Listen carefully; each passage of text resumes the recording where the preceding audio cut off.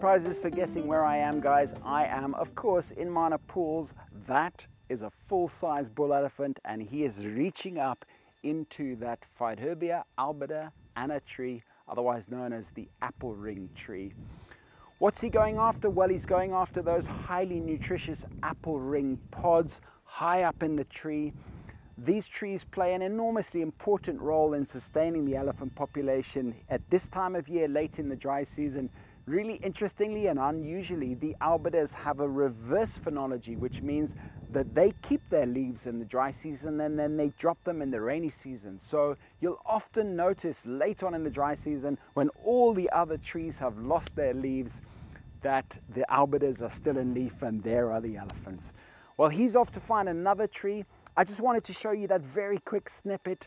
It's one of many excellent reasons for you to come to Mana Pools if you've never been here before, and if you've been before, come again. If you've enjoyed that, you can catch plenty more on my YouTube channel and Facebook and Instagram. Just type in African Plant Hunter, and if you hit the subscribe button, you'll be advised whenever one of my new videos comes out. As for me, I'm gonna go crack a cold one, take in this spectacle. I will catch you later. Take it easy. Bye. So this is the legendary first road going into Mana. It's about 30 k's long until you get to the Rukomachi River. It's a bit of a beast, this one.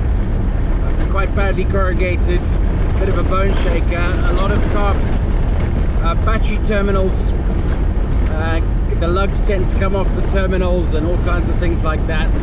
So you often find bits of broken car on the side of the road. But you really know that you've come into the Zambezi Valley and out of the realms of civilization into the bush. So this is our new campsite. This is BBC New, which is a brand new campsite to me. I've never seen it before. Pretty interesting. Right on the edge of the river.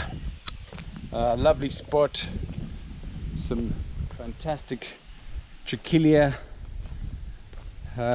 giving us the Natal mahogany, giving us perfect shade, and here we are right on the banks of the river.